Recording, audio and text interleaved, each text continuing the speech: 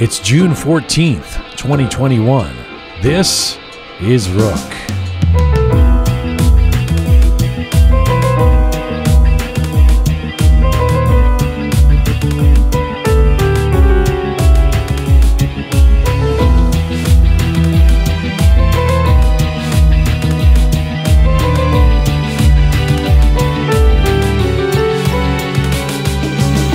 He is a legendary Iranian-American painter who was recently voted the 5th most influential contemporary artist of Iran. Nicky Nodjoumi has used his paintbrush as his weapon in the fight for democracy and freedom for over 7 decades. His works are riveting, his messages are direct, and his political statement posters and satirical drawings have become the stuff of lore. But Nicky's journey has not been an easy one, drawing the ire of successive governments and regimes in Iran. He's now in New York and he continues to make important art, and Nicky Nodjoumi joins me for a feature interview today. Plus, we have your letters and more. This is Conversations from, to, and about the Iranian diaspora. I'm Jian Ghomeshi. This is Roqe.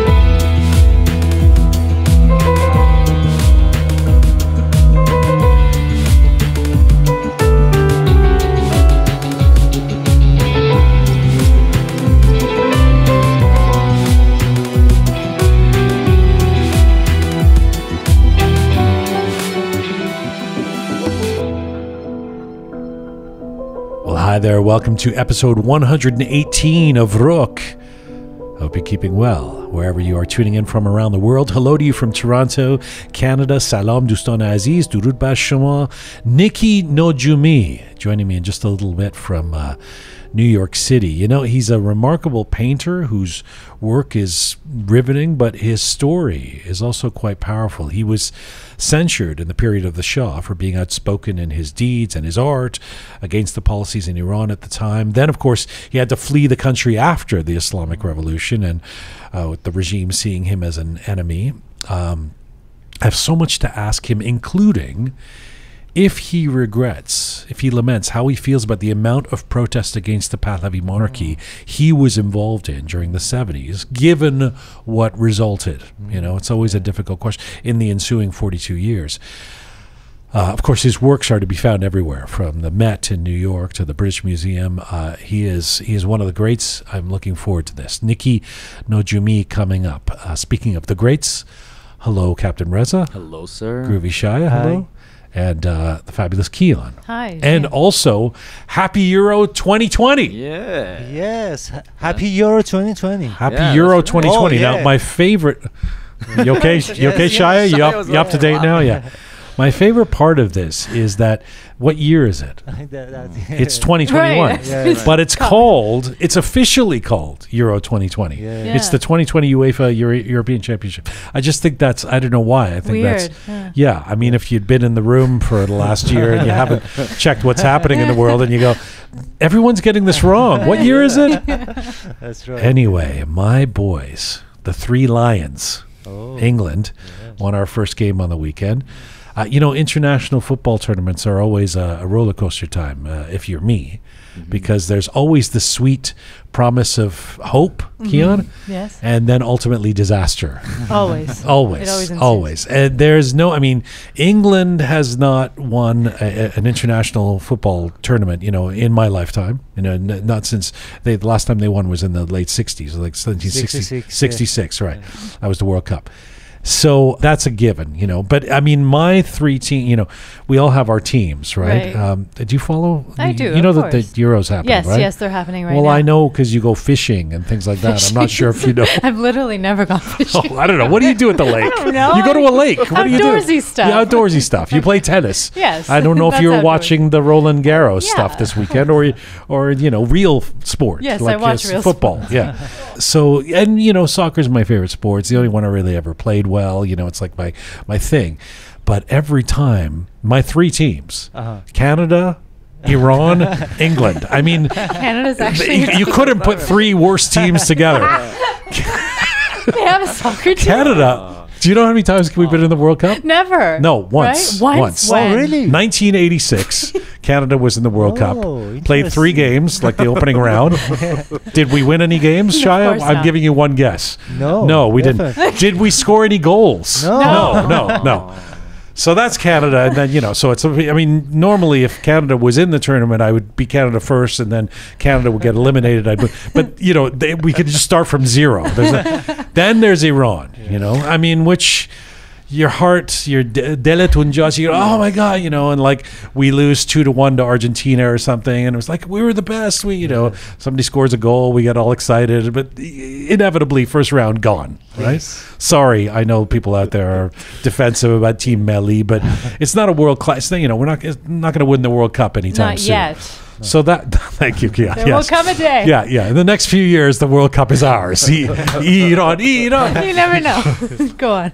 What is it? But Iran has some legendary win, like against United States. That's right. In 1998. Yeah. I was in Arkansas on tour with my band, and I was in. We were in the one of my bandmates and I were in the hotel room watching, and I had an Iran flag. We're in fucking Arkansas, right? It's like sort of the American Midwest South, right? The South. And we're watching, and Iran wins the game. Yes. And they had to restrain me because I wanted to run around down the street with an Iran flag in Arkansas, and it was not going to, they figured this is not going to go over too well, So they're like, no, just stay in the hotel for now. So anyway, I know we love our Iran team, but, let's not expect. That leaves England. Oh, yeah. I mean, again, this weekend, I had some friends text saying, England looks pretty good. It's one of the favorites. We go through this every time. Trust me. Yes. As we get in, that team looked great on the weekend, great in the qualifiers. As we get a little closer, further into the tournament, I'll be choosing whether I will, feel like cheering for Spain or Italy or whatever fucking team this time, because of course mine's gone. It's always a disaster. But it's the Three Lions. Mm-hmm. I realized on the weekend that every country I'm associated with, like Iran and Shida Jian, yes. I gravitate towards the lions. The Canadian lion. It's really I sort of loses it with we have a bobcats. I think. Sure, that counts. Now, Kian, are you following a team at the Euros? I usually go with Spain. I don't know why. Why is that? I don't know. I've no handsome. To be honest, yes, I think that was the main reason. Mm-hmm. Back when I was a teenager, it just started with that, and I've stuck with them. Pretty good team. And Captain Reza? I like France and Italy. Well, you can't like France and Italy. Yeah, those are two iconic teams that you have to pick one. Well, my first choice is France always, but if they get eliminated, then I root for Italy. Well, lucky you, because your France team is probably the favorite to win this thing, I would say. Really, France are... And... dear philosopher Shah? So in Euro, I go with England, actually.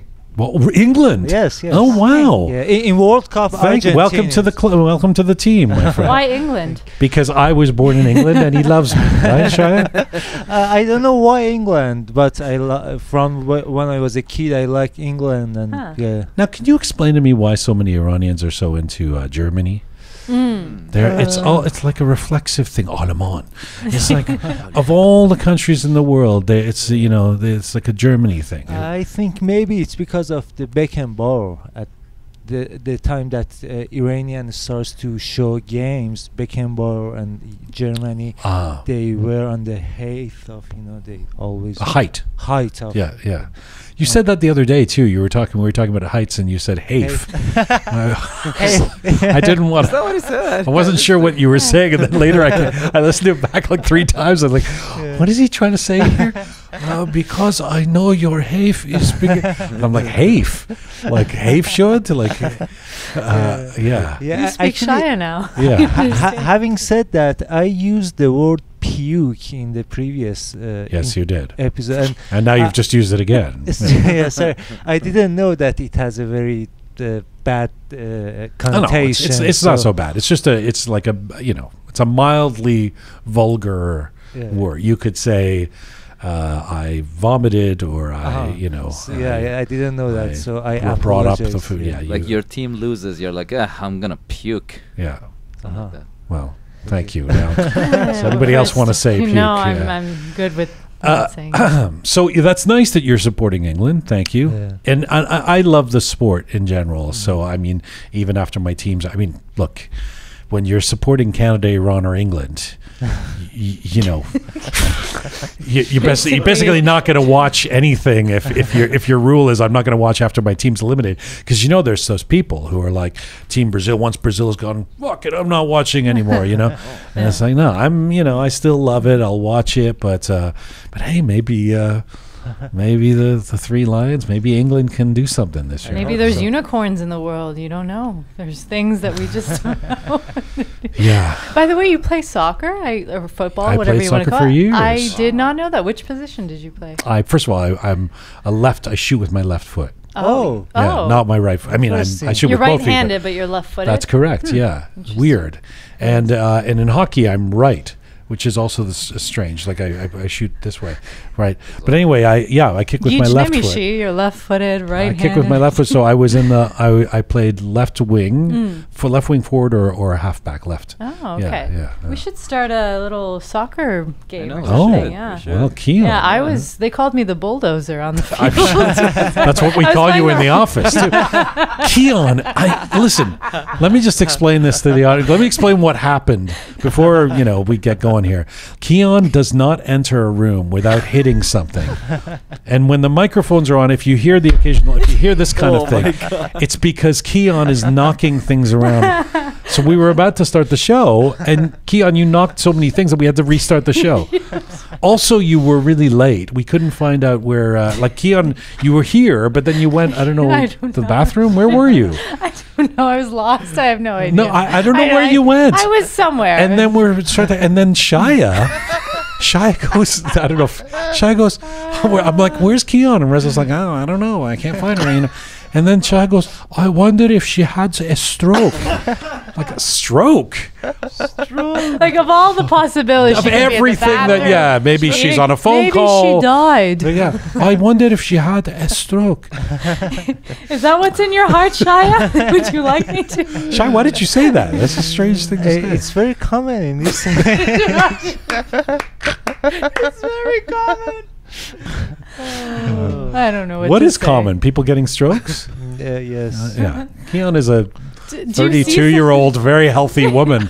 No, recently actually I lost one of my dear friends, same as my age, through a stroke. So thank you. Way to turn that into. We were laughing a moment ago.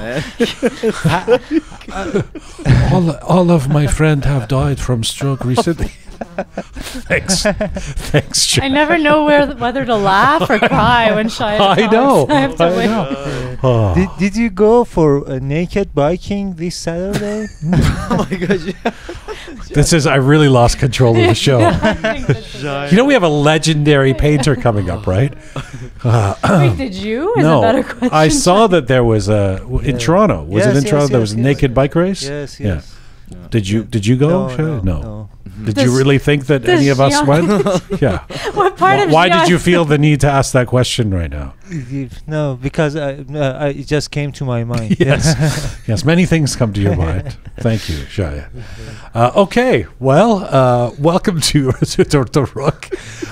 We are on an ongoing mission to build a new audiovisual encyclopedia of Iranian diaspora identity, coming to you at roqemedia.com, roqemedia.com, where you can become a patron of our program by just clicking the Support Us button.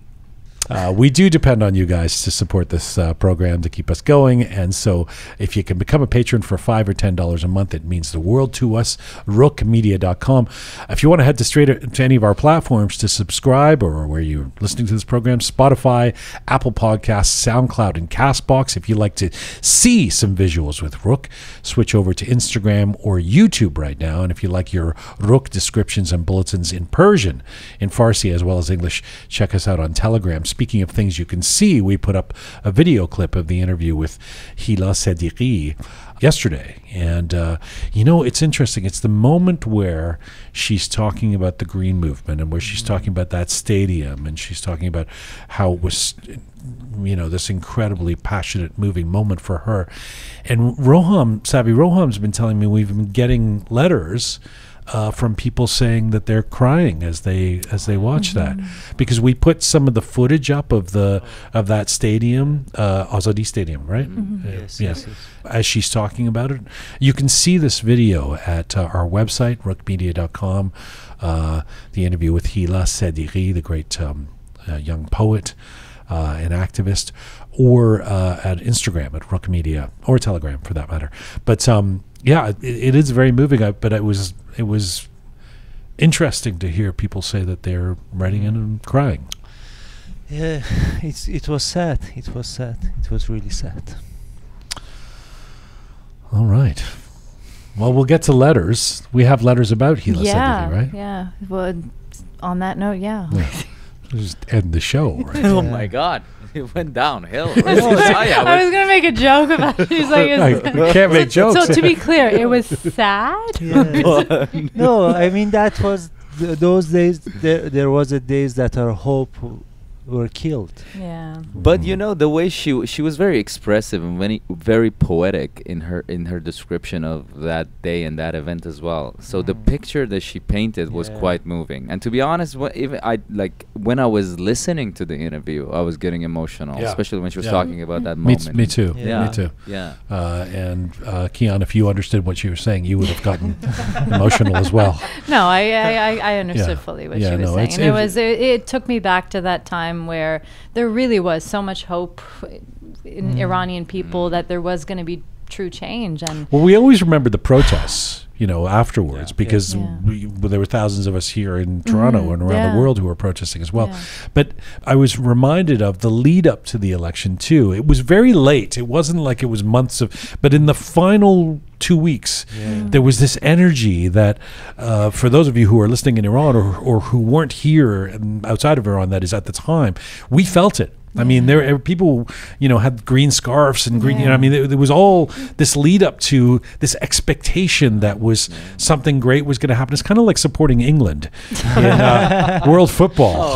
The excitement that you think something good is going to happen. Maybe one day. Yeah, here's hoping. But anyway, there are a lot of emotional letters that came in from that episode, and I'll get to them. All right, we'll get to letters of the week with Kian and Captain Reza and Groovy Shah. Let's get to our feature guest. Our featured guest today is an Iranian-American artist who has used his painting as his primary medium while exploring the relationship between power, social justice, and violence for over 40 years. Nicky Nodjoumi was born in Kermanshah. He earned a bachelor's degree in painting from Tehran University of Fine Arts before relocating to the United States in the late 1960s. He then received his master's in fine arts from the City College of New York in 1974. Leading up to the Revolution of 79, Nicky moved back to Iran, participated in the revolution, but was then expelled from the country, which led him to return to New York and become a major driver in building a profound and acclaimed political body of works taking social power and justice as its subject. Nicky became politically engaged in the quest for freedom and democracy against the Iranian government by designing statement posters and satirical drawings back to the 1970s.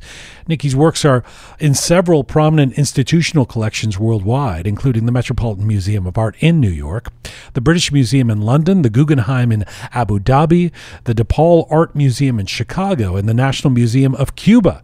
Major exhibitions of his work have included the LA County Museum of Art, the Metropolitan Museum of Art, and the Cleveland Museum of Art. Nicky currently lives and works in Brooklyn, and right now, Nikzad Nodjoumi joins me from Brooklyn, New York. Hello, sir. Hello, Jian. How are you? Well, I'm honored. I'm so happy to get to talk to you today. Thank you so much for doing this. Thank you. Thank you. I know you went through some health issues last year, but you're doing better, خوشبختانه, and we have you here, and I thank you for taking the time today. Nicky, in recent years, those polled by a well-known Iranian magazine voted you the 5th most influential contemporary artist of Iran, which is obviously a huge distinction, especially since you haven't even been living in Iran or involved in the Iranian art scene for over 4 decades. What does it mean to you to get this kind of recognition from folks in Iran? That statistic with the magazine called Hirfe Hunarmand was a surprise to me too. I never thought that I'd be able to be in that range. There's so many fantastic artists in Iran for so many years. So, as you mentioned, I wasn't there either. So, it was just a wonderful, wonderful news for me. Why do you think you were selected? I think possibly a couple of reasons. There are young artists growing up in Iran right now that they are more involved with the social and political aspects of culture in Iran. So, and they are familiar with my work. The people in my generation, they're not that interested really in that category. So I think mostly it was a young artist that they voted for me. Well, this is fascinating because it's like you're like Leonard Cohen. Like the older you get, the more popular you become. You know, and the New York Times last year declared one of your pieces to be one of the 25 most influential works of American protest art since World War II. What did you think when you found out about that one? Again, another surprise. The work was done 1977, yes. Just a year or 2 years before revolution. It was done for one of these radical groups in Iran. So it was just amazing to, after so many years, to see it in New York Times, to find out that this is one of the top 25 protest posters. That piece is called Long Live Freedom. It's quite riveting. Yes. And as it turns out, as you know, it's sort of a timeless piece. I mean, it applies as much today as it did in 1978. Can you tell us about it? You see, I had a friend that her brother was part of the Fadayan Khalq. So she used to go to the jail every other day, and then she would talk about how the prison, how the situation was. And I was really impressed by the way the people in jail worked, especially the prisoners, and the way she explained the relationship between the prisoners and the outside. I had this in mind to do her as a visitor in the jail, but I needed to also show the forces that get all these people in that situation. And I did it for the Fadayan. I wasn't a member of it. It was a sympathetic poster for that group. It must be strange to, removing any political groups or whatever, just looking at the images and saying, when I call them timeless, there's something about visual art that doesn't sometimes have a time stamp on it, the way that, if you played a protest song from the Vietnam era, for example, right, it sounds like a 1960s song, but this looks like, it could be a satirical cartoon or a dark cartoon from today. And in a sense, given the nature of the content of the work you make, that's kind of heartbreaking, isn't it, that it still remains relevant? I think you're absolutely right. It wasn't just because of the group. It was because of her situation with the brother in the jail that I did it. So it has a kind of universal message, especially with the title of it, Long Live Freedom. In terms of these two distinctions that I've just talked about from recent times. Here they are, two important distinctions from the New York Times and an important magazine in Iran that are claiming you for two different countries.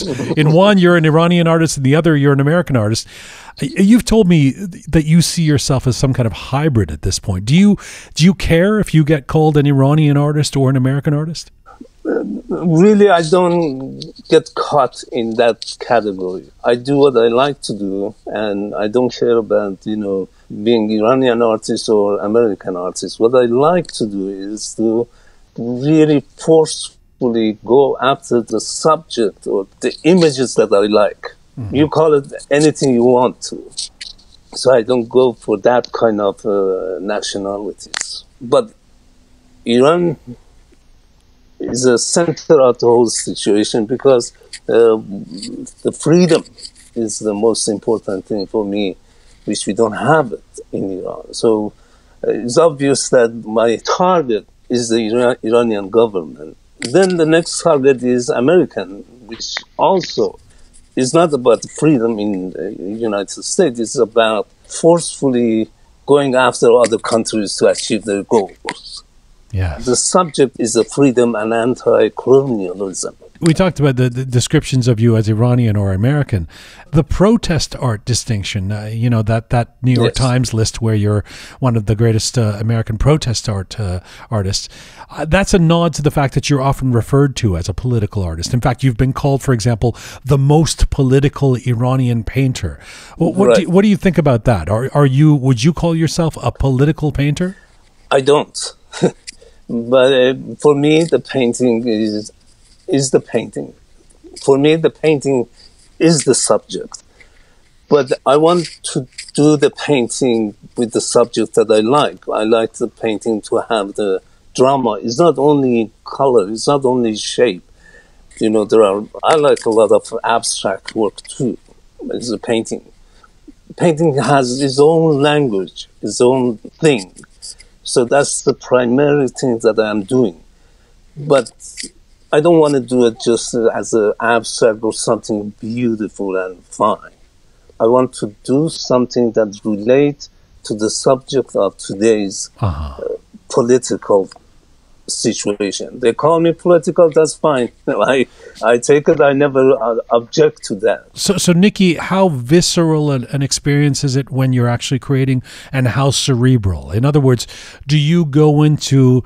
We had Ahmad Sakhavarz on the show not long ago who would talk about when he used to do political satire drawings. He knew that, okay, I'm going to do something about a cop that is a corrupt cop in Tehran, and so he draws a funny face of do you go into your painting knowing that you want to make a political point, or is it viscerally coming out of you as you paint? You see, the process that I'm taking to do the painting is a little bit different. I started from kind of doodling, but I don't know exactly what is it until I do the collages. I do find different things that I wanted in that painting, put them together as a collage.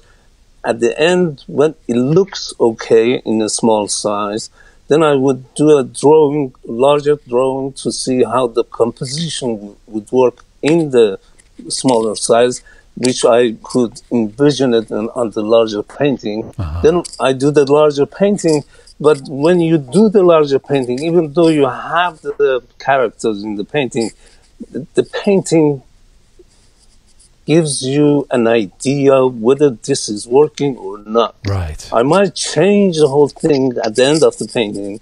Here you get involved with the language of the painting. I'm reminded of how fiction writers talk about going into writing a book, knowing who the characters are, but once they start writing the book, the characters take over for themselves and start telling them where to go in the next chapter.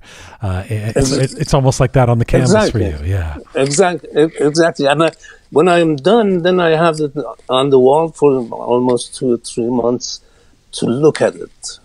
Not just constantly, but look at it and to see whether it's still working. After 2 or 3 months, if it's working, then I take it off and either goes to show or stays in the storage. But the important thing is, after many years, I have the painting, bring it out, or there are paintings in the show that right away they are in the show. When they are in the show, I realize that there is something wrong.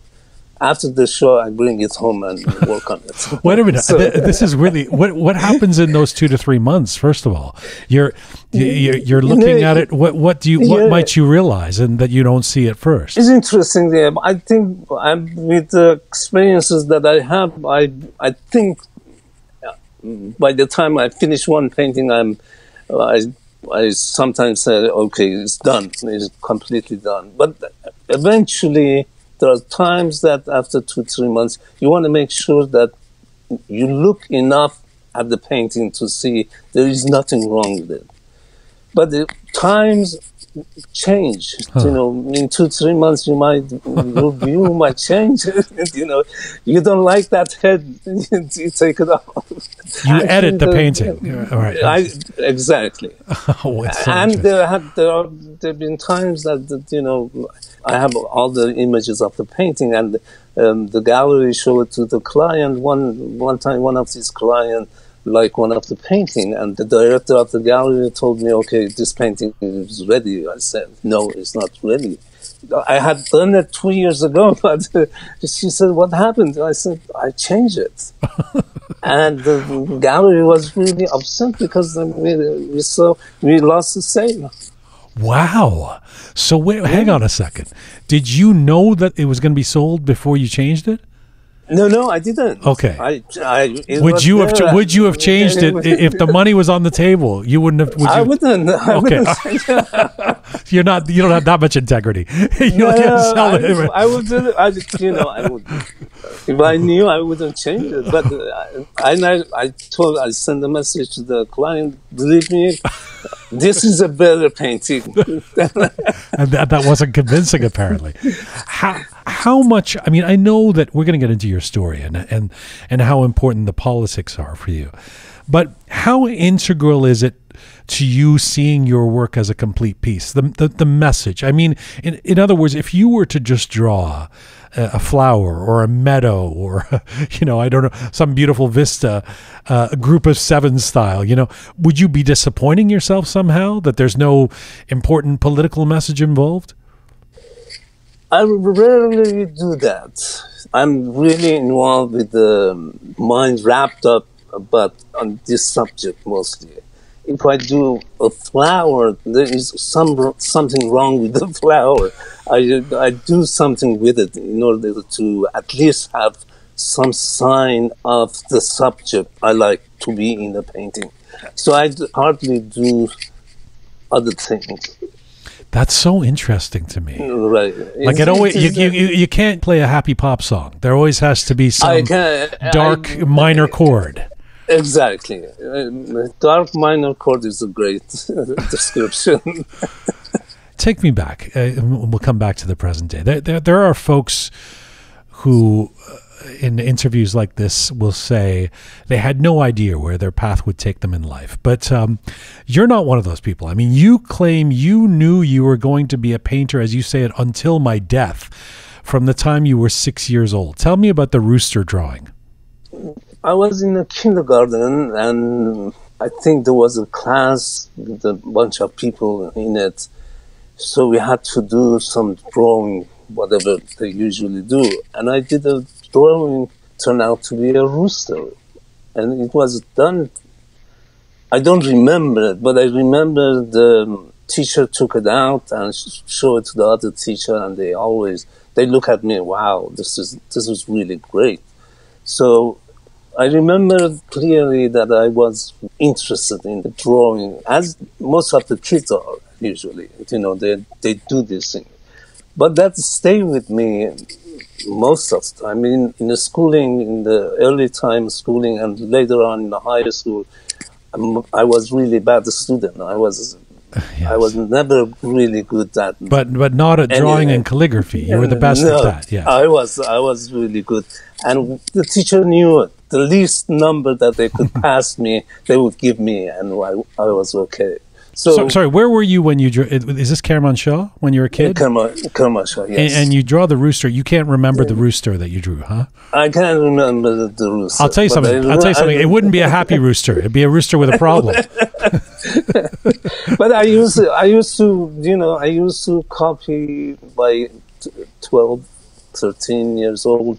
I already was painting, large painting, mostly copying the realist painter of Russian. The Russian realist. Russian realist at that time. I heard you say this. Where did you get that facility from? I mean, who taught you to be able to do that? It looks like in our family, extended family, there were a bunch of artists. And there was a cousin of mine, so a second cousin of mine. His father was Ayatollah in Kermanshah. He was a really good painter, and he he'd been in Tehran, and he was a student of one of the realist painter in Tehran. When he came back to Kermanshah, we opened up a gallery together, a small shop to paint. And he used to get all these prints from a bookshop in Kermanshah. They only had these prints from Russian realist artists. So he would get it and we copied them. We copied them together. It's so interesting that his father was an Ayatollah. So there's a story that I want you to confirm for me or tell me something about, which is that it's the 1960s, and you're at Tehran University. I guess you're around 20 years old or something, and you're one of the best artists there, and you get invited to present or meet the Shah. Yes. It's sort of your first run-in with your own sense of issues around freedom and authoritarianism and stuff. They tell you have to shave your beard. Yes. In order to meet with the Shah. Right. And that doesn't sit right with you. Tell me that story. Every year there is a ceremony, every New Year actually. At the time of Nowruz, there is a ceremony that a different group of people, they go and visit the Shah and pay respect to the king. And students all over Tehran, they would do that too. So from Tehran University, the best student from each classes, they gathered a bunch of them, about like 50 of them, 50 of us. Together we went to see the Shah. But before we go there, I had just started growing the beard. So I was called from the security office, Sawak from Tehran University, that you should take off your beard. I said, why do I have to do that?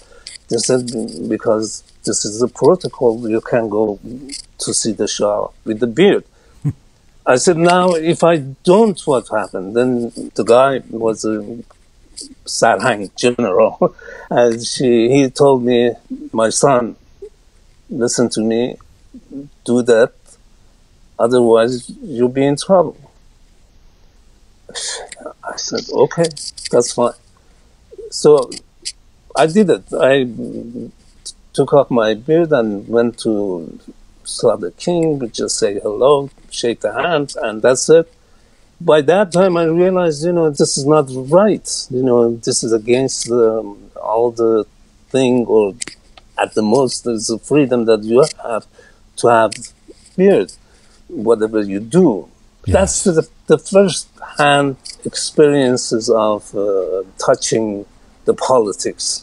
Although, on the face of it is relatively benign. It's sort of like you need to wear a tie or something like that. Yeah. But it's interesting what it invoked in you. Right. And you, from what I understand, still through the 1960s, you're becoming this painter. You're excellent at your craft, this young painter that people know of, but you're not particularly political in your works. You end up applying to go to France in '68 to study. That gets complicated due to the political situation there. You apply to the States, and as fate would have it, you end up needing to come to America for an operation caused by a heart defect in 1969. You end up at City College in New York studying art in the early 70s. You say, Nicky, it was only after you came to the U.S. that you really became politicized. Yes. With respect to what was happening in Iran. That's very interesting to me. Why would it be that you came to the States to become political about Iran? I didn't think about it. I don't know. I don't want to call it fate or whatever it is there, that I got in touch. I got involved with the Iranian Student Association, which was a political organization working against the Shah's regime, working for the political freedom in Iran. And I like that. I like to be, work for the freedom of not only Iran, in any country. Remember that at that time, it was a Vietnam War was going on in United States, and there was protests all over New York City. I was going to new school in New York, which was the basis, the one epicenter. of the bases, right?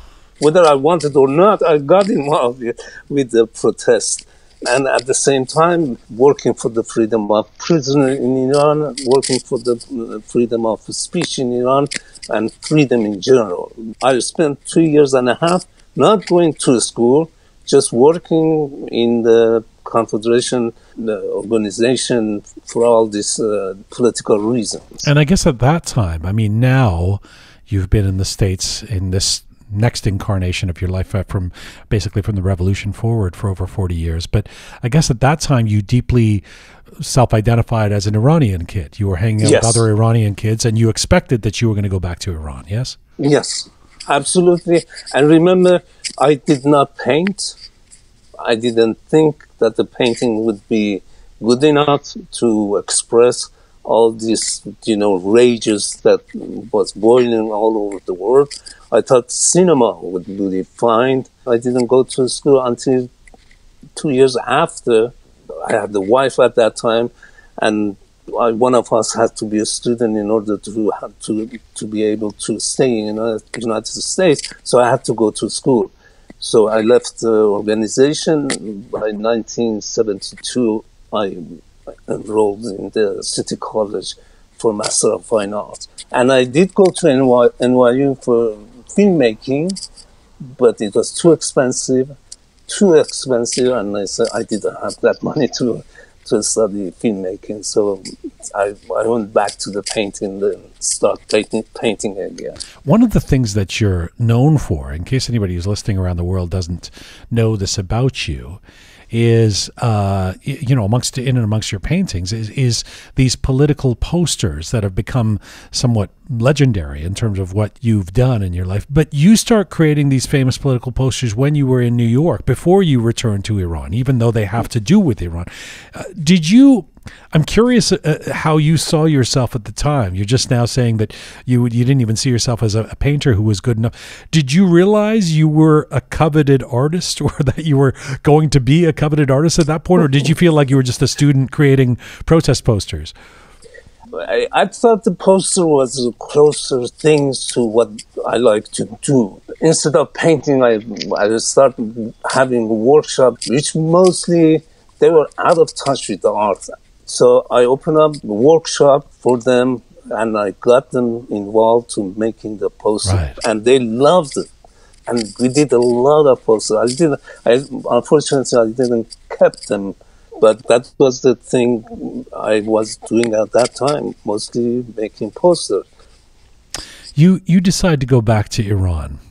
It's a fateful decision in 1974, and your intention is to be politically involved. You are almost immediately detained by Savak when you get back to Iran, and there's some sort of deal put forward for you, or some sort of conditions as to how you're supposed to live and work in Iran as an artist. Can you tell us what that conversation was with Savak?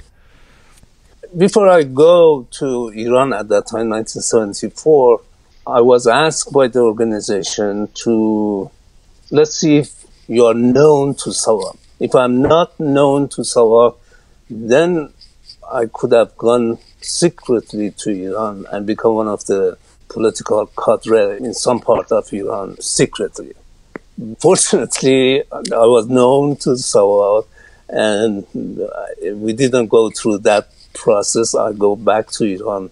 By the time I got back to Iran, I wasn't detained, as you say, but the next day, right away, they called me from the office of Savak that I should go to visit them in the outskirts of Tehran at that time. But nobody was in there except one house.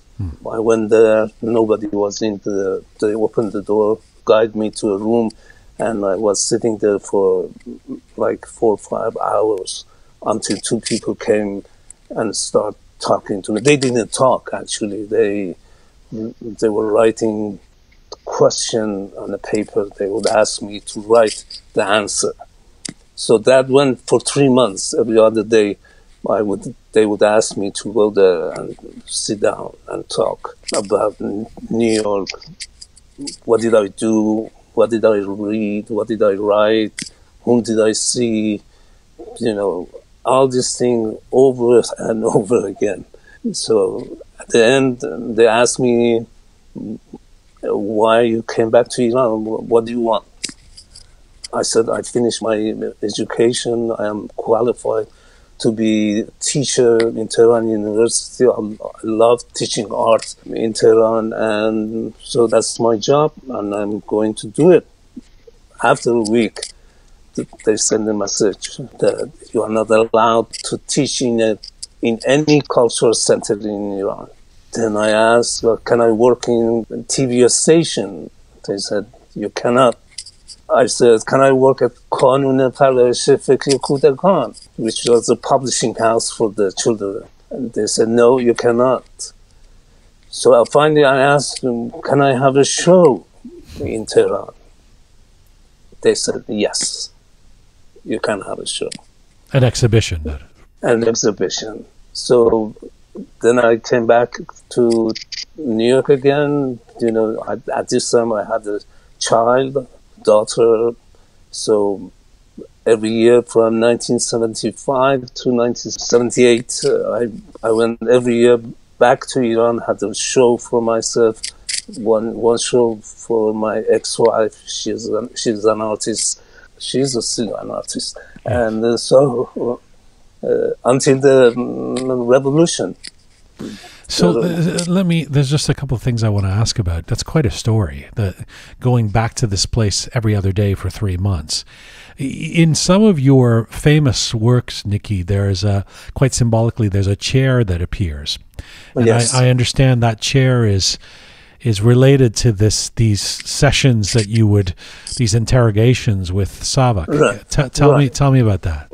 I would go there probably somewhere between 9 and 10 o'clock in the morning and stay there until 4 or 5 o'clock in the afternoon. And all this time, nobody would come. Nobody.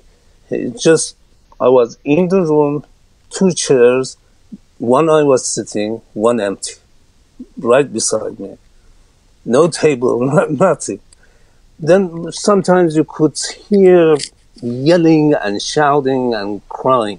I was thinking this may not be real because there was no movement in that building.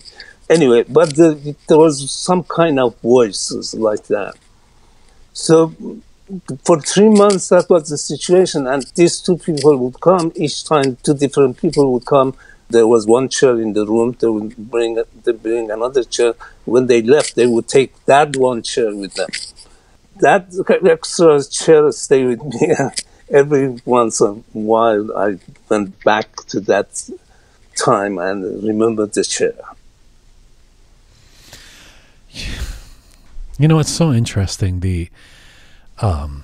thinking about the activists, the necessary activists at the time, say in the 1970s, who were speaking out against a lack of freedom or suppression of political dissent, or many of the things we've heard about that characterized the Pahlavi, the late Pahlavi era, and the things that young students or activists were pushing back against.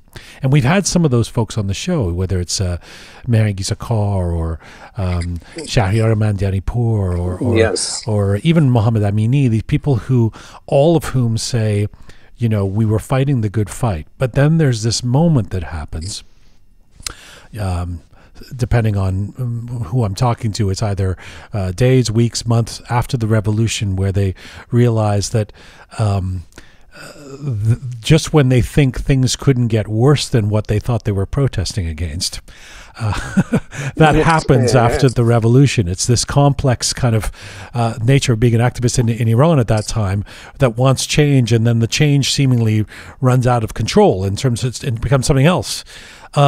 Can you reflect on that? Because you, of course, famously are, anti-regime at the time, the regime being the Pahlavi regime, but then you become an enemy of the new regime. You sort of can't win. You're another one of these activists. And what that feels like to you to reflect back on what seemed like something that you were protesting against, only to have something worse result in the change. It is just unbelievable. In one demonstration right after the revolution, I was caught and was taken to the gas prison and stay there for a night. The next morning, they took us to Khalkhali, the hanging judge, and I talked to him in front of many people, and he told me that I was one of the leaders of the group that demonstrated. And the demonstration was thousands of people in the streets. It wasn't that I was the leader. I was one of the people in the... So he said, no, you're guilty and you're going to get 100 lashes in this situation. Fortunately, I didn't get it because there were so many people arrested. There were 170 of us arrested at that time, and Pastaran couldn't lash more than like 40 of them. I was number 45. But interestingly, with Sawak, previous regime, I signed a letter that I'm not going to be against the Shah anymore. Under his leadership, Iran is developing things like that. I signed it.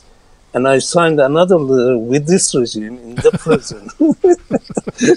But it says, yeah, I'm not going to participate in any demonstration. If next time I was caught, execution right away. So it was a terrible time. And we worked for the revolution. I participated in a group in Tehran University. We had the workshop, produced posters and cartoons against the regime and for the revolution. Right. So after that, just more than being disappointed, it's hard. Do you? I mean, no one.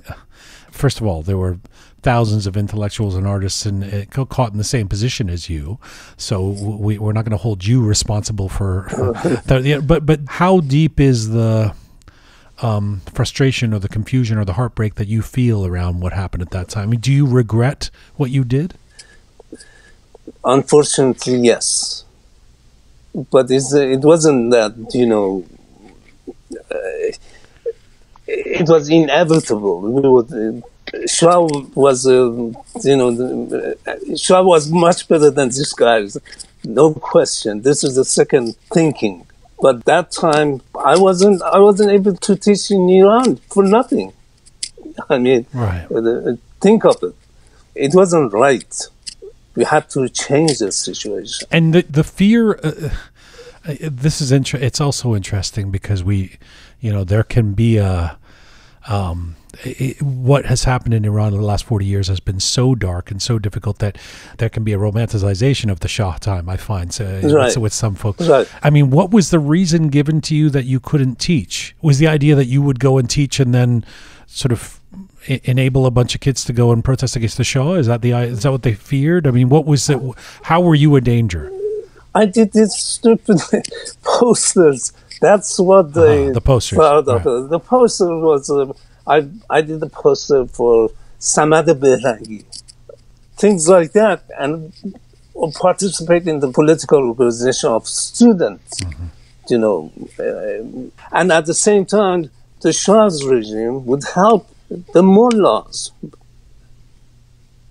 They didn't know the mullahs, they're much more dangerous than the students. It's recorded, all is out there, that the Shah's regime really helped mullahs more than anybody else. One of the things that is... I mean, there's nothing worse than the loss of life and executions and all that would happen post-revolution. A little pre-revolution, then post-revolution, then during the Iran-Iraq War. But one of the things that is just excruciating for me is the destruction of and the loss of art and culture. I mean, we saw this with, I don't remember if you remember a few years ago, ISIS going after Daesh, going after artistic, sites in Iraq and things like that. Right. And there's part of your story that is quite unbelievable to me in a very, very tragic way, which is that two events happen in and around the time that we've just been talking about, where you have created a bunch of works that to this day you don't have access to, or you don't even know still exists somewhere on this planet. First of all, you get commissioned to do some kind of book of paintings via the Pahlavi administration. This is in the late 70s, despite the fact that you've been a dissenter, which you spend years working on, and it never gets seen by the public because it gets lost somehow in the revolution. The next thing is this exhibition that you're invited to do after the revolution, in the midst of it, we should say, around 1980-81, at Tehran Museum, that gets shut down after a day and you have to flee. Can you, I know it's probably difficult to put those two together, but in both cases, you lose the works that you've created, that you've worked on for years. Tell us about that and the sense of loss. Right. The book that you're talking about was commissioned during the, as you said, Pahlavi's time. It was 1976. I was in Iran. They have chosen 5 Iranian religion to be illustrated for the religious book. I was supposed to do Arjangname, which is the book by Prophet Mani. Mani was the only prophet that supposedly had a book, and his book was totally illustrated, not written. I spent 8 months in Tehran working on the book, and another 4 months in the United States to finish the book. My estimation is about 280 pieces of the work. From these 5 books, only one was published before revolution, and that was Avesta, the Zoroastrian book. So the rest of them hit the revolution. They were canceled. We didn't get penny for it.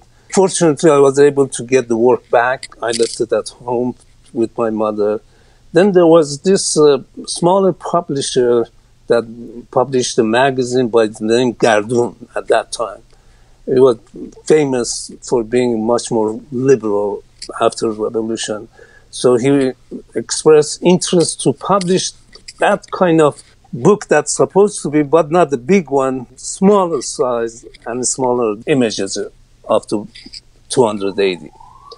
I said I trusted him. He's a famous young Iranian writer. He had written Symphonie Mordegan, famous book at that time. So I was really happy to work with him. And yes, Abbas Marufi. And then I gave him all the work, and I said, "Will you pick up what you want for the book? And when you're done, please give it back to me." I said, "Fine." So I had to come back to the United States and left the book with him. And next, he got in trouble with the regime and he had to escape. So after many years, I was able to get in touch with him and said, what happened to the work? So at the beginning, he said, well, everything is there. Your work is safe and all is okay. The next time I talked to him, we set up a date to organize the situation that we get the work back from his place to some of my families, then get it back to New York. Then he disappeared. Up to this time, I have not been able to get in touch with him. I have sent friends to him, talk to him, get the work back, or let me know, please. Tell me something about it. Nothing. I haven't got any news from that. I guess you never got paid for that work. No, never. Right. The show in the museum also was interesting. I had taken a year before revolution, I went there, but revolution happened. I did a bunch of paintings, 10 large paintings by the name of Report on the Revolution, number 1, number 2, and 10. Bunch of black and white drawing, a lot of mullahs in it, and a lot of other things. So the head of the museum was a young guy, sent a message that because you've been anti-Shah's regime, we would like to have a retrospective of your work in the museum. I said, please come and take a look and see. If you think it's not proper, then we don't do it. I'm not really looking for any trouble. They said everything looks good. So they took all the painting. I don't know how many, probably more than 100. painting, drawing, monoprint, whatever was there. They took it to the museum. They had the show. I didn't go for the opening.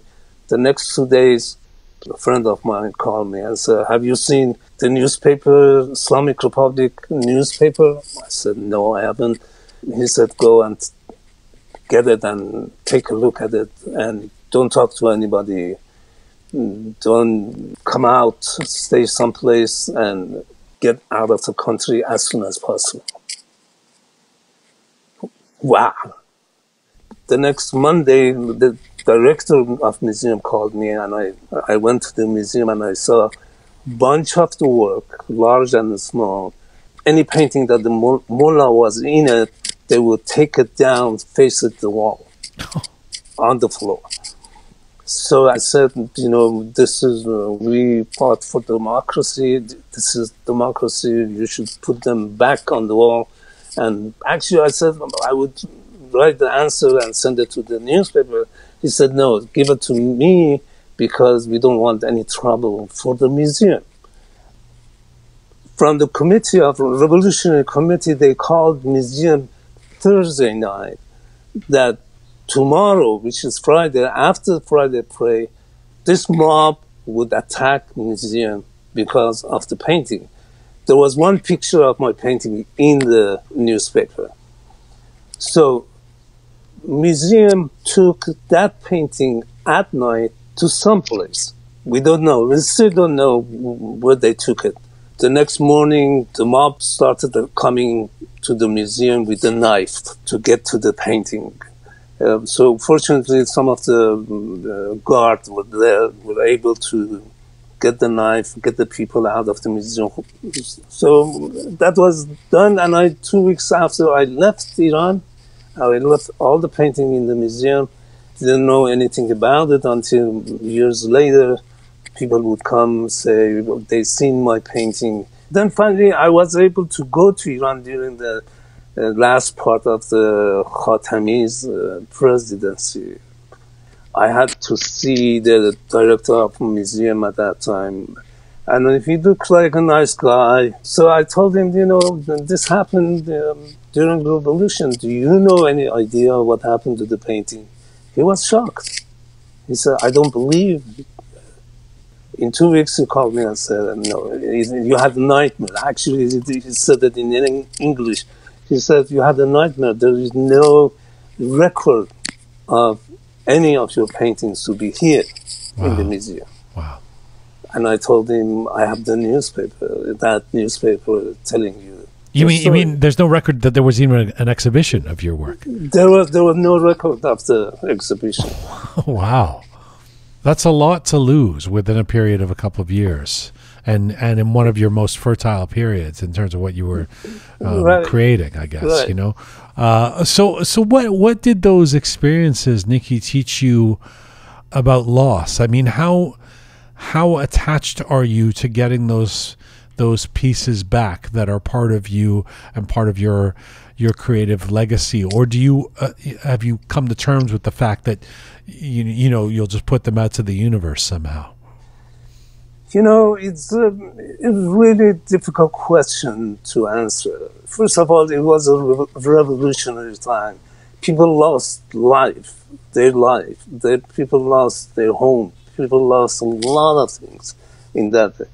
I lost 100, at the most 120 paintings. A lot of time, I think, compared to those people, I'm okay, you know. These days, when I think about it, I think more of the sign of the historical time. Yeah. I don't remember what is it. It's a good art, it's a bad art, what is it? But whatever it is, it's a sign of historical time. It would be real. And I did the painting during the revolution, right inside the revolution. So I must have urgency to do it. It would be interesting. Yeah, a documentation of that moment. At the moment, right. You end up, you know, coming to America again, this time more permanently through the 80s and 90s. And it's interesting because you're a well-known American artist now. But you had to almost rebuild your legacy this time in the States. And you've actually made the case that you really didn't get, you know, it's like the times caught up with you, the fashions caught up with you, and your interesting dualities of realism and fantasy and what you do, and your dark humor. You've made the case that you really get your big break in America 20 years in 1999. And you know, you have an exhibition in Brooklyn, and there's somebody from a famous gallery in Manhattan sees it, and this takes you to a new level of recognition. It's interesting. I think about 1999. That puts you in your late 50s when that happened. What has it meant to you to get a break late in your life, or sorry, I guess a midlife? How did that affect you, do you think? I usually think it was too late. Even then, in 1999, I was working day and night for these things. I took it. I was happy. The moment that this gallery in Brooklyn saw the work and picked up the work, it was just like a beautiful moment that I had. For many, many years, I was rejected, you know. No matter what I did, they would say, the galleries in New York, they would say, this is not about, your sensibility is not American. You are more closer to European sensitivity. This was a kind of rejection. In a nice way, tell you, you know, you're rejected. And most of them, they would say that. I was in trouble all the time. I was changing all the time. I was trying to get in to the mainstream of art of New York, which was kind of impossible. Sometimes thought that this is about discrimination. I never liked that idea. I never liked to, you know, to say, yes, it is about discrimination. But I would return to myself and say, I'm not that good enough yet. And, you know, I should get better. And, you know, I should be able to really, to be compared to the best artists in the United States. Then I might be able to do it. So during this time, I changed in order to come to the solution that I have the ability to control the painting, control my emotion, bring that dark vision that probably I have in a painting that would be acceptable to this happy environment. And it's continued. It's not done yet. It's interesting. Earlier on in the beginning of the interview, when you were talking about younger artists and younger audiences appealing to, or finding an appeal in what you do in a way that more traditional folks don't necessarily love, and this dark humor you have in your work. I mean, even when your works are unquestionably political, in a painting we'll see a clown, you know, or clown clothing patterns. We'll see animals, balloons, and all these other elements next to a mullah with a spear, or Donald Trump yelling, or an explosion. And I wonder if, you know, back to that twist again, that you don't like writing the happy pop song, but you don't also only give us something dour. There always has to be a twist to it that is somewhat humorous or satirical or comical. Why is that for you? I think humor is a key to a lot of situations. We can be serious, really deadly serious, but through humor, make it acceptable. I've been friends with my late friend Ardeshi Moasses. So I learned from him that humor was a key element of whatever we do, regardless of painting, regardless of theater, whatever you do. If you have the humor in it, it would be acceptable. Look at Picasso's work a lot. You see, he also had the humor. Sure. He had a lot of humor in a different way. So I learned from this artist that you know, I can use it. I can use it and especially in a dark humor, and be serious about it. You know, one of the things about you that I've learned that is so impressive, but and also interesting, is your work ethic. Right up until recently, I know you went through this health issue over the last year, but up until that point, I mean, you've said we have to be disciplined or we won't go anywhere. And for a long time, you had this very regimented schedule where you would work or paint from 11 a.m. to 6 p.m. each day, then again 7 p.m. to 10 p.m. And other than the sheer amount of time you put in, it's amazing that you would have the creative juice in you to do that much. I'm reminded of people like Farmaz Aslani recently telling us here on the show that he can't work unless the inspiration is there. So there's no point him sitting down with his guitar or trying to write unless he feels the muse. Is that not true for you at all? I mean, are there days you sit there and paint nothing, or can you always deliver when you're in the studio? My process is not really inspiration. Every time, you know, I thought romantically about being an artist, working late at night, have this little bit of whiskey, and then the inspiration comes to you and you paint. Right. Whatever you come. It didn't work for me. You know, I went through it, and I made a lot of painting which really didn't work. I put myself in the category of I need to really sit down and not only think about it, and I need to work and bring something together in order to achieve something bigger. I start getting up early morning, like 6 o'clock, going to gym, as you say, until like 8:30, come back with the coffee, read the newspaper every time. My English never was good anyway. My only connection was the newspaper, so I would buy the New York Times and read it from front page to the back page, and take pictures, take the images that I like in the paper, take them out and clip them, and sometimes they give me some ideas, some indication that what I'm going to do. So you have a working process every day. Every day. So this is amazing. I mean, so if a young artist were to come to you, even a very talented one, somebody whose work you've seen and it looks great or something, and they say, "Dear Mr. Nodjoumi, I you know, the thing is sometimes I sit there in front of a canvas and I got nothing. Nothing's coming out, and it seems like a waste of time. It's the visual painting equivalent of writer's block." What would you counsel them to do? You know, it's a customary situation like this is like, just do a line. Just put up a dot on the blank paper or canvas. Start from there. Then it would go someplace.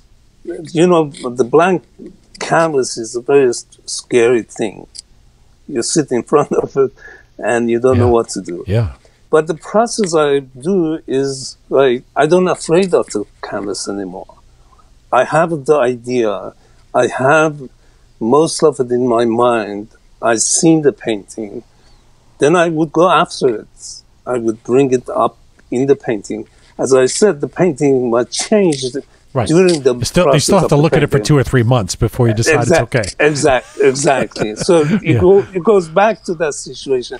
And a lot of people, you know, they're saying this is not the painting. This is not the painting should be done simultaneously. Maybe it's okay, but to me, the end result matters. It doesn't matter whether you do it from the picture or from the inspiration, or do it from, you know, whatever you do. The painting should be a good painting at the end. If that's a good painting, that's it, regardless of. But I love stories like this because it's validation against the notion of that romantic idea of the artist. You know, as somebody who I spent most of my 20s just being a songwriter, writing songs and playing in the group, and I would always think these artists were more legitimate than me, because if they stayed up and got drunk and wrote something at 2 a.m, and yet the only songs that I ever wrote that got played on the radio and made a lot of royalties and things like that were things that I'd written during the day, working hard at a desk, and I thought maybe that's not legitimate or something. And then you read these stories from McCartney or Elton John who say, well, yeah, my greatest songs I wrote in 10 minutes while I was working in the studio. There isn't some grand story of being on a mountain in the middle of the night, drinking or doing hallucinatory drugs, and so it's very gratifying to hear that you can actually you can treat it almost like a day job and be a great artist, right? I mean, at least in my case, I don't believe there would be inspiration. Without the knowledge, right now, I think it would be naive to think that something like that comes out. So how much do you still work? How many hours a day are you still putting in? I really work at least 5-6 hours. If it's not 10 hours, it's not 8 hours. Every day? Every day. I don't want to be rude about it, but can I ask why? I mean, if you were a dentist, you would have retired by now. What is how does it feed you to keep doing this 6 to 10 hours a day? I have to do it in order to calm down. That's first thing. Then, if I don't do it, I don't know what else to do. There's so many hours. I don't do any other things. This is the only thing I do, and I want to get really better and better every day. I want to, not that. So even when even if we go back to the beginning of this interview and those distinctions and the top 5 most influential Iranian artists and the New York Times list and all that, you still believe that you can get better at what you do? I do. I really do. Maybe it doesn't happen. I probably repeat myself most of the time, but the experiences that you have, you think that's enough. Will you ever get there? Will you ever get as good as you want to be? I don't think anybody can get to that point. It's a wishful thinking. It's a matter of achieving it. I have the urge to be better, but I don't know if it's going to happen. Do you care about how you'll be seen in the future? Do you care about what people will say about you? I really don't think about that. It's not, when I'm not here, I'm not here. I don't know. It's not, I'm not concerned about it. Whatever happens. It's not part of the mission to be your name to be cited amongst the greats. That's not something.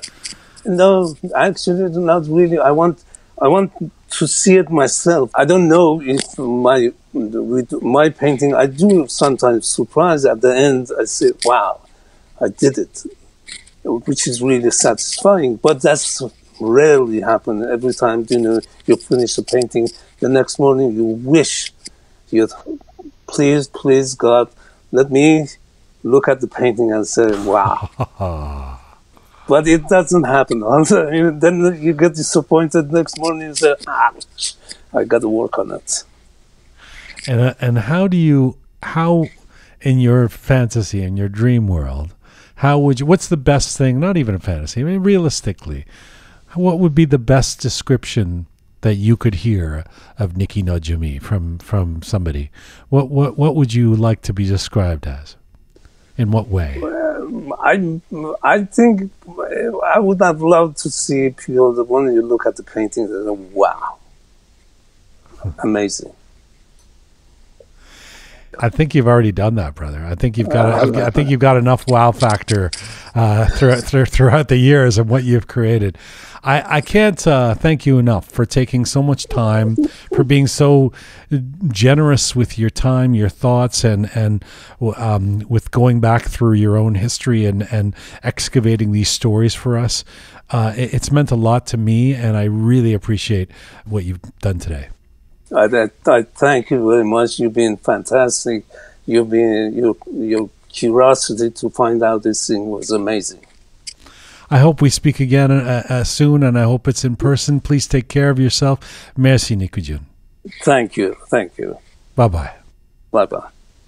Nicky Nikzad Nodjoumi, a legendary Iranian-American artist. Nicky joined us from New York City today.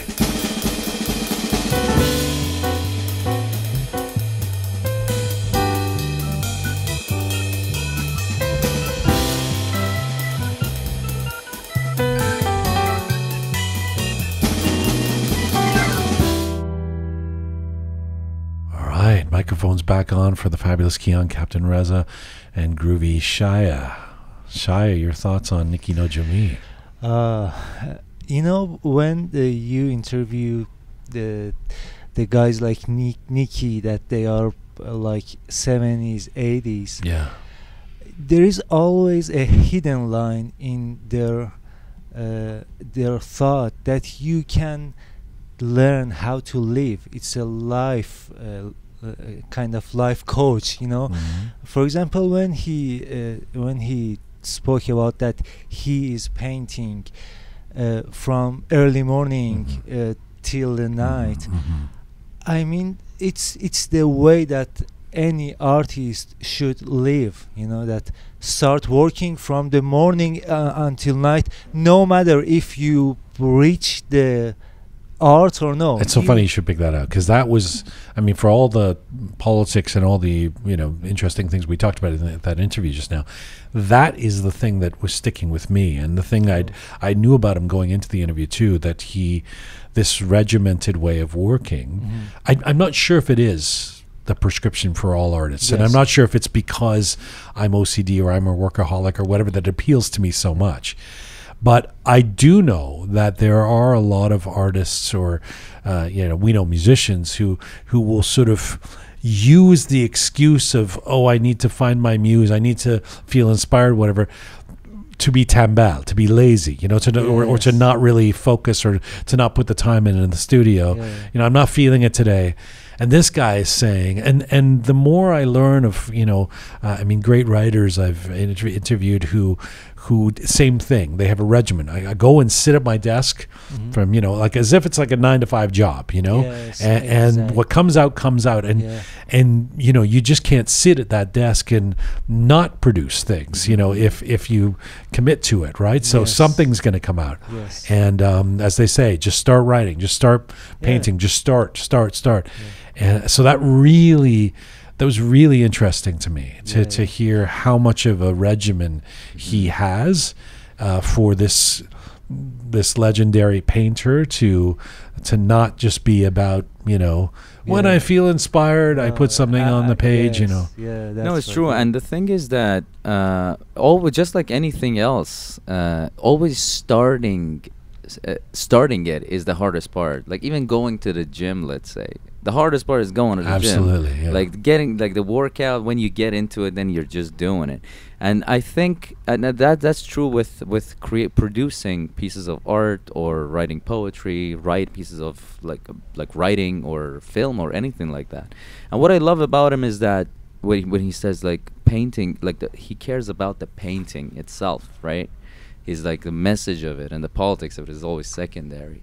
And that's to me very, even though his whole acclaim, his whole you know, the reputation is about being a political artist. Exactly. But still, he holds art at such a greater regard as opposed to the message that he's trying to get across. So that's completely, I think, related to the fact that he wakes up early in the morning and puts the work into the art. He's not waking up in the morning trying to find out what's going on in the news so that he can paint about that. The inspiration just comes to him. It's an amazing, incredible, but the idea of giving yourself these, you know, I think I said in the interview, I said Elton John, you know, used the example of these great musicians who have written their best works in 10 minutes. It just comes to. Sometimes you do need the inspiration. Sometimes, absolutely. I mean, this is just my experience as someone who's written things. You know, when I've written things, sometimes it's about that. It's about the sudden inspiration that comes to you. But other times it really is about just doing the work, but sitting there and starting something, just starting to, and for sure, when you've written a couple of books, when you write a book, if you're waiting all the time for the the inspiration to come, you'll never write. You know, you'll always procrastinate. You'll always. So sometimes it really is like, it's like, you know, as mundane as putting bricks on top of each other. It's like, I'm going to sit here and I'm going to write, and I'm going to force myself to write 5 pages, you know. And I guess for some people that's easier. For a lot of people it isn't. But to have that kind of schedule, it just feels validating to hear an artist who's done as much as he has throughout his life saying, I'm still a slave to that schedule. And that's how I've been able to do what I do. Great. Yeah, I think you have to practice producing art, so when the inspiration comes, you can make it, you can transform it to art, but you have to practice producing art. But let me ask you this, Shah, because you are in some ways I think you're romantic about the music and the way, you know, I mean, do you feel like when you're, say, writing on your piano or working on your piano, coming up with a new piece, do you feel like there's some magic that's created about having a drink or smoking a joint and doing it at 3 a.m. when you're in some sort of zone that you can't get if you sit at your piano, you know, during the daytime hours, as if you're at a office job and work on it? Yeah, I mean, interestingly, I like those products that I produce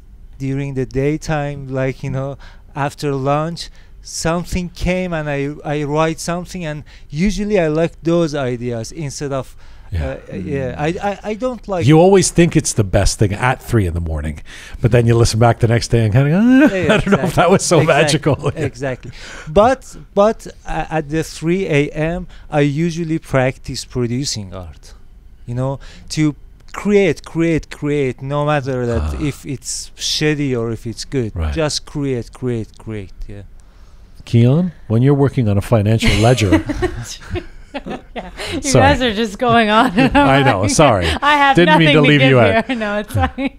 No. I mean, the part that stood out for me is the revolution. Like, it's not just him. There's all these lists of artists and intellectuals, so-called intellectuals, that were involved in this, and I can't help but feel angry, you know.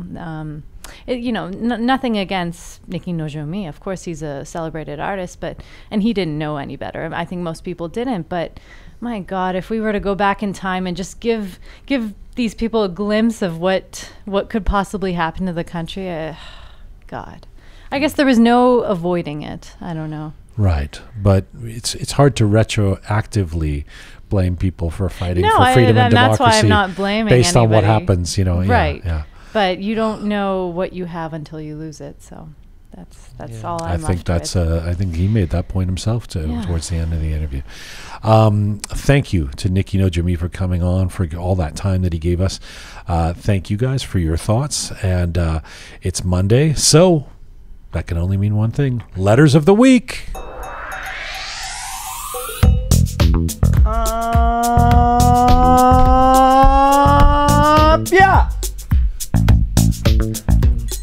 Can I ask something about the Abia thing before we get to the letters? I wish you would. I just wish you would. My question is, when did he? I thought he does that for letters of the week, and he also does it for It's All Persian Does. Right. It's like anytime we play a theme, he starts doing that. Didn't it start with one of the two of those? Which one did it start with? You want to know the truth? Yeah, I started with one of those, and then I forgot which one. Every time we play something, he starts with the Abia. Where does that come from? Let's interview Reza. Where does that come from? Why? Why do you feel the need? I heard it at a mehmoni. One of the like a DJ was like, "Oh, Bia," and I'm like, "Bia, where?" Like it was so funny to me. So you have an inside joke based on what a DJ did at a mehmoni you went to that you've now been sharing for a year on our show. He probably doesn't do that at parties. Exactly. We thought this must be some tradition from Shiraz that we don't know about. Turns out he went to a mehmoni. One time. He's got a joke with himself about somebody doing that. Oh, yeah. Okay, on that note. What do we got? Let's get to the letters. Last week on episode 117, we had Iranian poet, painter, and social activist Hila Sedighi on the show. It's Sedighi, right? Sedighi. Sedighi. I'm asking Jian for pronunciation. This is what it's come to. So she became the symbol of youth resistance and power during the Green Movement in Iran after, as you guys know, after the disputed presidential election in 2009. So, as you can imagine, a lot of people wrote about that episode, and it got quite emotional in some cases. We have a Diako Kambuzia wrote, "Nice interview. Thanks for sharing. She has always been a true inspiration.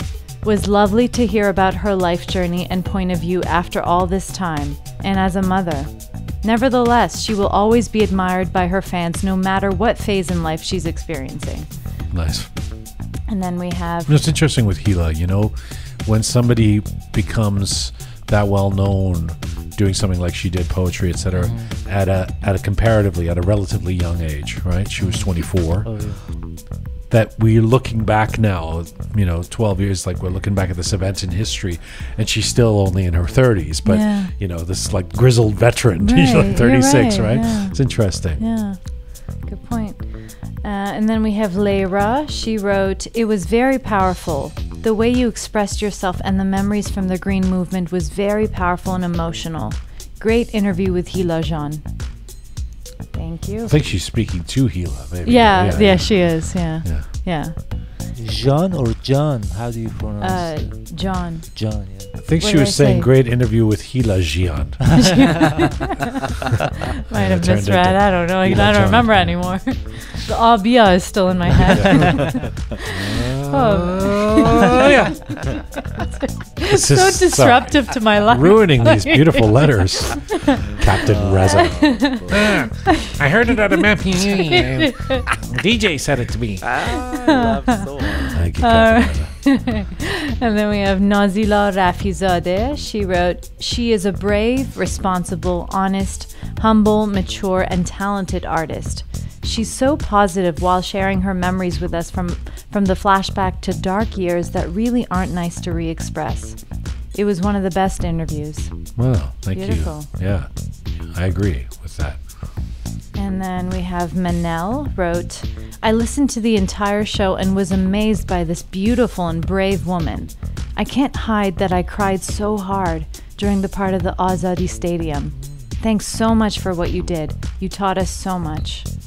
Again, that's a message, I think, directed to Hila Sedighi. Yeah, exactly. Not to Reza, Captain Reza. Definitely not Reza. Thank you so much. Anyone but Reza. You taught us so much. That's not anybody on the Roqe Team. There's someone out there that's doing the Abia because of Reza. So, you know what? Maybe he is impactful in that way. I don't know what you take from that. All right. And then we have Shahrzad. She wrote, "What a great interview. This part was my favorite," and that's in reference to a Roqe moment that we... Right, the Roqe video moment. Yes, about the time that she was talking about the Green Movement. Yes. The Green Movement. So you can see that video moment again. You can see it on our Instagram or on our YouTube Extras channel, but the easiest way is just to go to our website, roqemedia.com, and we've got that video clip of the video version of the interview of that segment where Hila is speaking about the passion and the excitement, the potential, the brief glimpse of hope during the Green Movement before that election went to poop. Your shirt reminds me of Green Movement too. I'm wearing a green shirt today, yes. You are. It's a green of that green, exact green. Yeah. Huh. Represent, yo. All right, then we have Anahita wrote, "Love you all. Mr. Jian, nakon qerti bazi." That's in reference to, what were you doing? Shah calling me qerti. You were wearing those like funky 70s style glasses. I was wearing my glasses that happened to be, Very qerti. All right, then we have Azadeh Jorgensen. Ah, okay. I guess she took her...